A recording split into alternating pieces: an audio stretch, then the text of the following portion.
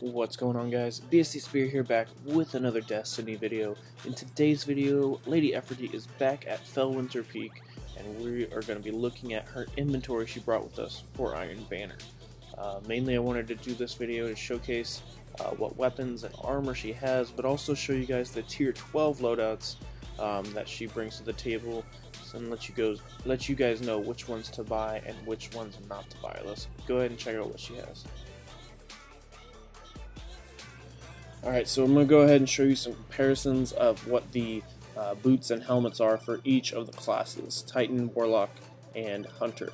So looking at the Warlock boots first, you've got a 100% stat roll on the left, and then a 98% stat roll on the right, so definitely grab the ones on the left. Alright, moving on to the Warlock helmets. On the left side we've got a 98% stat roll and a 99 on the right side, so definitely pick up the right helmet, 99%. I'm definitely going to look forward to getting this because my Warlock needs a new helmet, so definitely grab the one on the right for a tier 12 build.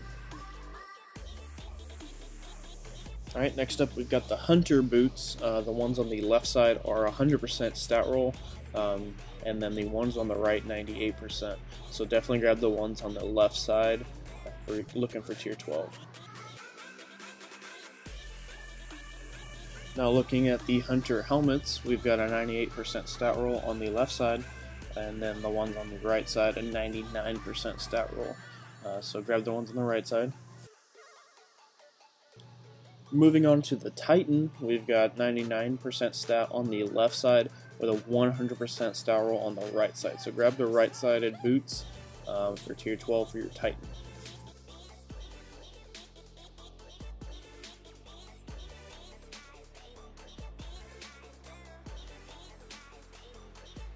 And last but not least, the helmets for the Titan, we've got 98% on the left with a 99% on the right, so grab the right-sided helmets. If you grab all of these armor pieces from the vendor, there's a chance you can get max ones to drop, but these are definitely guaranteed good stat rolls for those armor pieces, so definitely grab the ones with the higher percentage and you'll be good to go.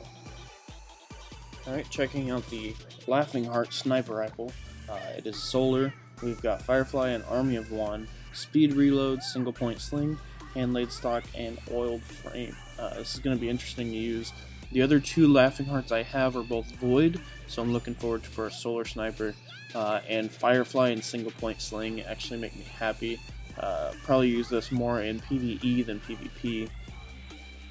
Now this is the gun that the perks are really interesting.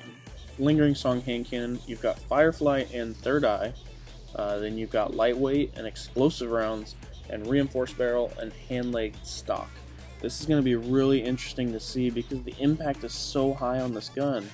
You have high impact Firefly with explosive rounds, then you can add reinforced barrel for even more range, or you can use hand-laid stock for more stability. So this hand cannon is going to be really interesting to see in PvP how it does. Alright, that's going to be it for today's video. Just wanted to give you a quick recap on what to expect at the Iron Temple when you go see Lady Efrideet.